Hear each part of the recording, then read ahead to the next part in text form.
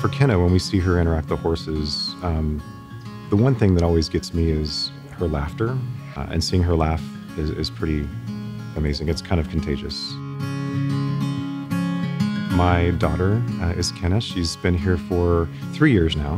When we first started our journey with PALS, she was terrified of horses. And through Kenna's journey at PALS, she's made those connections with a number of horses.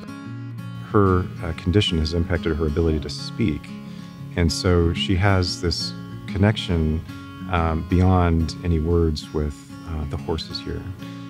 When I think about PALS and the staff and the team here, they're extremely engaged. So they'll take the time to understand where Kenna's opportunities are.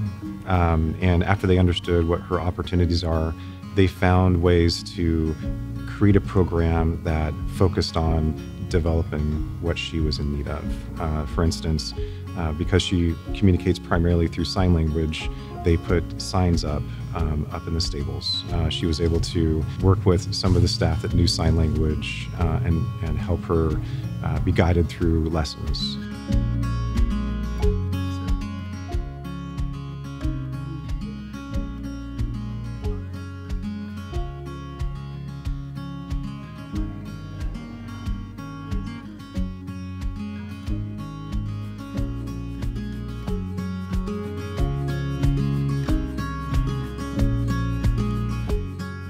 Kenna's journey has been pretty transformational for not just her, but for all of us to see what her true possibilities are.